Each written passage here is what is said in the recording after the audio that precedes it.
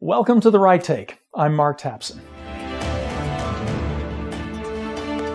This week, Time magazine announced its 2016 Person of the Year, President-elect Donald Trump. This doesn't mean the media suddenly love the Donald. Person of the Year is a dubious honor that has gone to such notorious past figures as Osama bin Laden, Vladimir Putin, the Ayatollah Khomeini, Adolf Hitler, and Joseph Stalin, twice. On the other hand, Time twice featured the left's beloved Barack Obama, too.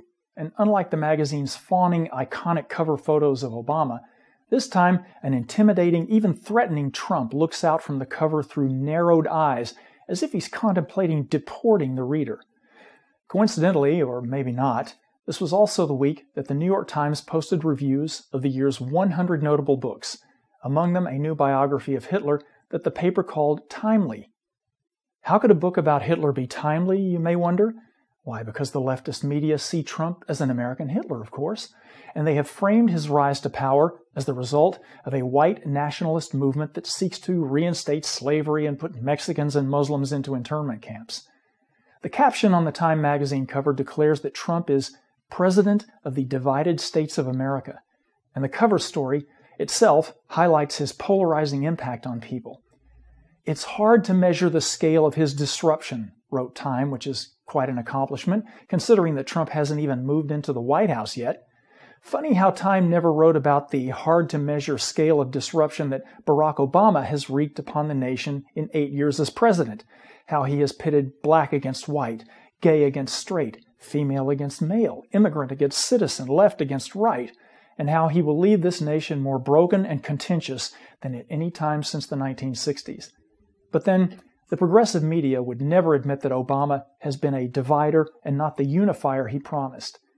Instead, the left, which never plays defense, only offense, blames Trump for poisoning political discourse with what Time called vile streams of racism, sexism, and nativism. But as usual, such hysterical accusations are psychological projections of the left's own ugly qualities. It is the left that has poisoned the well of American politics with vile streams of racism, radical feminism, and multiculturalism. It isn't Donald Trump and a resurgent right that have divided the country. America was divided long before the election campaigns got underway, by progressives and their messiah Barack Obama. Powered by the subversive strategy of cultural Marxism, progressivism is the politics of identity, and it is by its very nature divisive. Identity politics ghettoizes Americans into rigid categories of race, gender, and class in order to pit supposedly victimized minorities against the supposedly oppressive white, heteronormative capitalist power structure. That's why the left claims paradoxically that there is strength in diversity. Diversity of skin color and gender, of course, but absolute conformity of thought. And why the left's strategy is not to debate policy or counter facts with facts, but to relentlessly demonize straight white middle Americans as the source of all evil, greed, and bigotry. Donald Trump is terrifying to the left because his election victory is in large part a successful reaction to and counteroffensive against the corrosive threat of identity politics. A Trump presidency could be the beginning of taking America back from the dividers and restoring American unity and, yes, its greatness as well. And that's The Right Take. I'm Mark Tapson. See you next time.